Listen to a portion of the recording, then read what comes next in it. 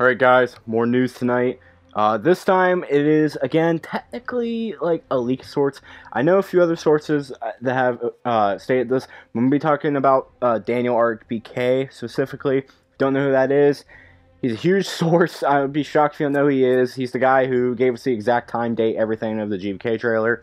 Also, he's been very reliable throughout the years with most movies. I went through at one point and checked tons of his sources. He's only had a few things wrong.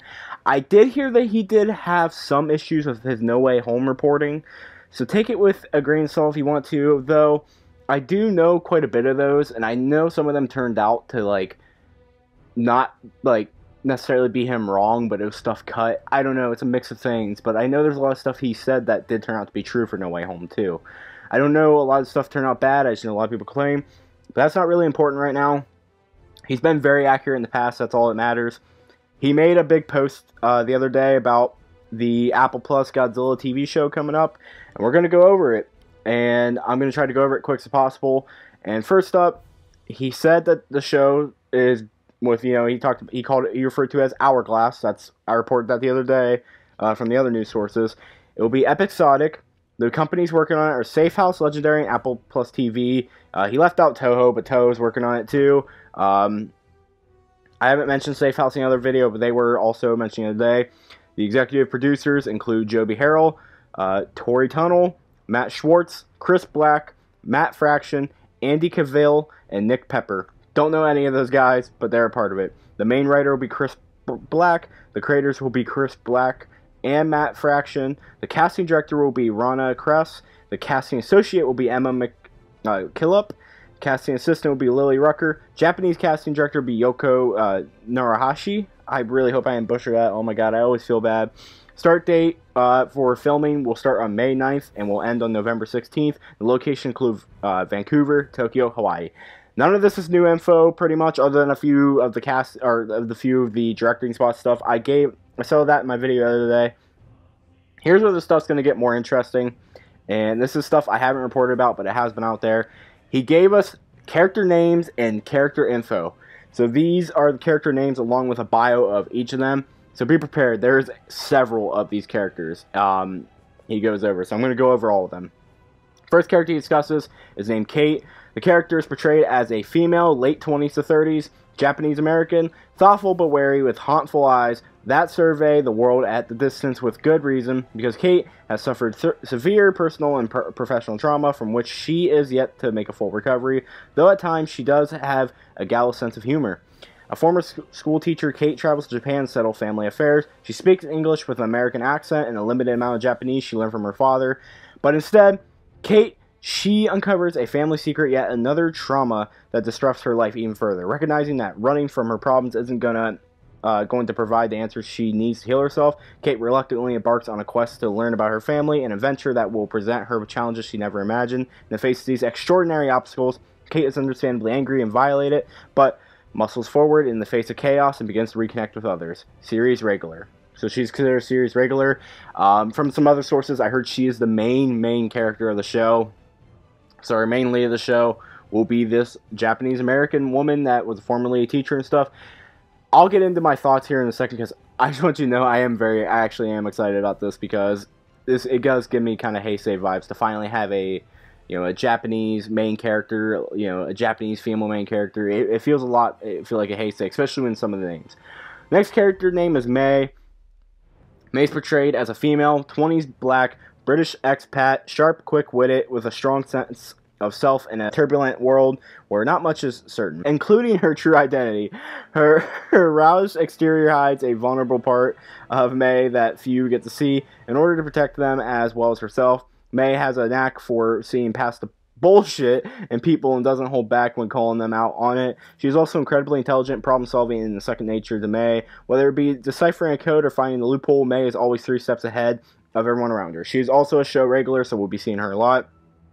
Next person is named Kentaro. Character is portrayed as a male. He's in his 20s, Japanese, youthful and fairy, but to the extent that he sometimes lacks patience or manners. He's highly intelligent, yet his wide-ranging curiosity may have prevented him from finding his niche. Because he's gone from being an engineer to a low-paid, if talented, digital artist, Kentaro's propensity to buck the system and follow his own path led him educated overseas. As a result, he speaks very good English with a Japanese accent. Though a free spirit, Kentaro is fiercely loyal to his family, having returned from London to support his mother, whom he now lives. In the series, Kentaro embarks on a quest to learn more about his revered yet mysterious father, a journey that will help Kentaro become his own man. He is also a series regular, so we'll be seeing him a lot.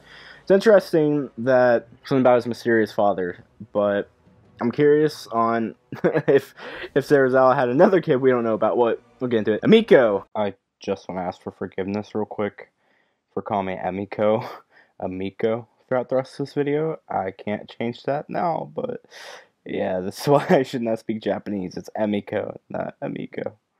That name might sound very familiar to you guys. Character is portrayed as a female in her 50s. She's Japanese. She's steady and soothing, particularly when she sees others in pain. Even people she hardly knows or struggles to communicate with. She does not speak English. Devoted wife and mother. Beneath her palace exterior and nurturing demeanor, she can be forceful and take charge, especially when she comes to the aid of her son, Kentaro. In Miko's eyes, no one knows what's better for her son than her, including Kentaro himself. She'll be reoccurring. She won't be a series regular, but she'll be there here and there. She's considered a regular. It's interesting. And Miko, that name might sound familiar to you guys. You look back in the old Godzilla films. I forget which movie exacts. Like, I forget the exact movies, but because I don't want to mess it up, because I don't know what all movies she was in, but name probably sounds familiar. Alright, we got 2 more characters left. Keiko. Character is portrayed as female in her 30s. She's Japanese. She's thoughtful and driven. A brilliant scientist who's often the only woman in the room. She's more than holds her own with male, foreign colleagues. She speaks very good English. They respect her for sticking up for herself and adhering to her principles. Keiko is focused on her scientific mission, will do whatever it takes to pursue of knowledge, even putting her own life on the line sometimes. She'll be another series regular. Lots of series regulars being revealed here. Also, a lot of Japanese in this show, which is very great, because a lot of the show's gonna take place in Japanese, and we're gonna get a lot of Japanese main characters. That's sick. Alright, for the final character on this thing at least. Hiroshi, a character is portrayed as male in his 50s. He's a Japanese American. He's a patriot who lives by his own rules. As a father, he can be engaging, even whimsical, but at other times distant, on occasion even cruel. His mysterious scientific work, he is a PhD who works with satellites, often takes precedent over family. It is as much as calling it an occupation. Hiroshi splits his time between Tokyo and San Francisco and is fluent in both Japanese and English. He may speak with a slight Japanese accent, but he's essentially bilingual. Over the course of the series, his family struggles to make sense of who this enigmatic man really is beyond what he cares to reveal to them, reoccurring. It's being implied he'll be the antagonist, or he's like mysterious, so there you guys go. Multiple characters right there. He's a recurring one. I don't know if I mentioned that. We got a few recurring and a few main characters. From what I know, Kate is the main one, and I'm very excited for her. She does sound like she will be an entertaining Monsterverse character, and I do hope for the best with her. Let me know your guys' thoughts with this too, but in my opinion, I'm looking forward to this. There's a lot of news, a lot of stuff. This isn't the only source I've heard reporting on this, and, you know, I reported the other day all this stuff with, like, you know, like, we're talking, like, the time period this filming is going to start, and there's all these different people. They have yet to announce a director. I don't think they have a director yet from what I've heard. There's no director at the time, but they have basically everything but a director and the people to cast. On here, no one's cast. They're just saying who they're looking for these roles. This is how they're written. We'll see how it goes. I'm very excited for Kate. Honestly, I'm not going to lie. She could be a really good Monsterverse character. The other ones, I'm not sure how I feel on. I really just will need to see them in action. That's as simple as that. However, though, I want you guys to let me know your thoughts down in the comments below. If you did enjoy this video, please, as always, feel free to share, like, and subscribe. And again, check out Daniel RPK. I will post his Twitter, his Patreon, all that should be hooked up to that. If you guys anyone wants to support him, but he's a very good source. You guys can debate in the comments below or whatever, you know, how reliable it is or whatever. But Daniel RPK, from what I've seen, has been very good. So I can believe a lot of this info, and he's not the only one reporting it. So let me know your guys' thoughts. You excited for this? More news, guys. Oh my god, the Monsterverse is, yeah, it's crazy how much news is coming out. Hope everyone has a great night, though, and as always, peace out, and bye-bye.